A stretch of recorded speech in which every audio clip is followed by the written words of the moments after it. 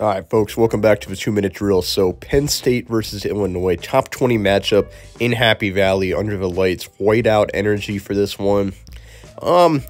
This was just a classic Big Ten battle, and that's the best way to describe this game.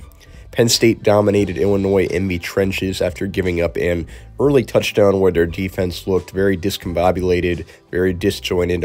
Illinois had a fantastic offense heading into this game. Luke Altmaier really looked like he was finally putting it all together, showing why he was a four-star recruit and originally going to Ole Miss down in the SEC. But in the end, Penn State, this environment, whiteout energy, and overall talent advantage and defensive structural advantage was just too much for Illinois to handle. You know it's going to be a tough game every time you play Illinois. Brett Bielema, one of the better coaches, pound for pound, in my opinion, in the country.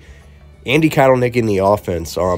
Many people might be a little bit down on him after this one, and honestly, I am a little bit too. Did you just expect to see more out of the offense at this point in the season? You know, you wonder if those first couple weeks were fool's gold. Tyler Warren, Katron Allen, Nick Singleton were all fantastic in this one.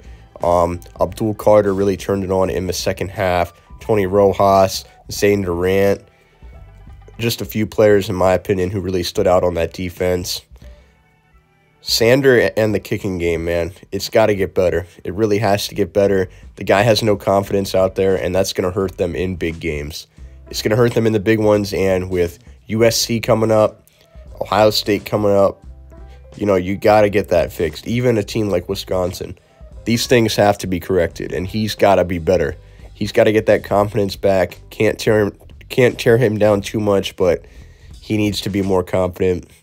We got UCLA at home